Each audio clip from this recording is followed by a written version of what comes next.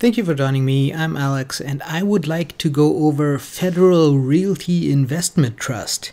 And in case you're wondering, I'm trying to cover all the Dividend Aristocrats, and exactly what that means I'll cover in a later video. But basically, it's companies that have raised their dividend continuously for over 25 years. So that's pretty much the only reason I'm covering this one, because I figured it might be interesting. So what they do is they do commercial real estate, and their current price is $127, which gives them a market cap of $9.6 billion.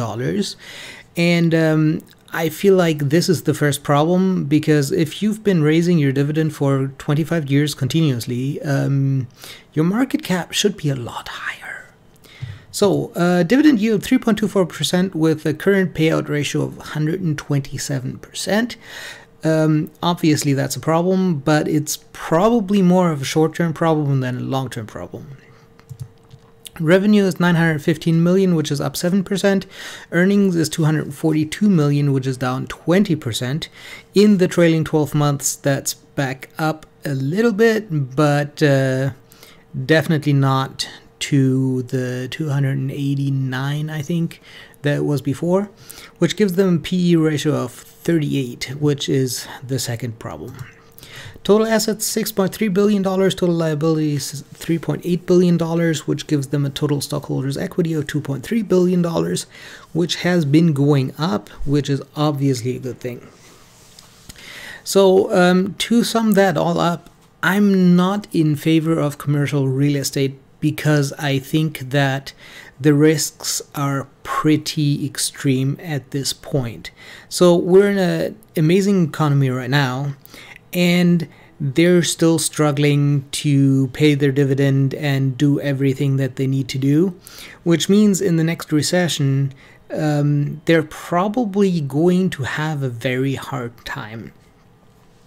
So I would say that you should probably be extremely careful with this one, because I don't think that any of these factors really justifies the risk. So dividend yield of 3.24% is pretty decent, but it's not great. I think that a forward at nearly 7% is definitely a better buy than this one at 3.24%. So there's the one thing, obviously Ford also has the better balance sheet.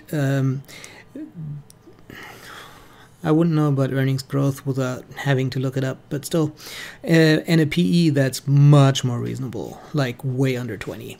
So to sum that all up, obviously if you're a growth investor, you're just out. If you're a dividend investor, I would say you might be able to give this one a go. You just need to be prepared to sell it at some point. So if things turn for the worse, this stock might go down quickly, and that is a risk factor that I think would prohibit anyone from buying it at this point. Obviously, a payout ratio of 127% is unsustainable. They need to get that back under control, and until they do, I really don't think you should invest in this. And for a value investor, kind of the same thing. The balance sheet looks pretty good.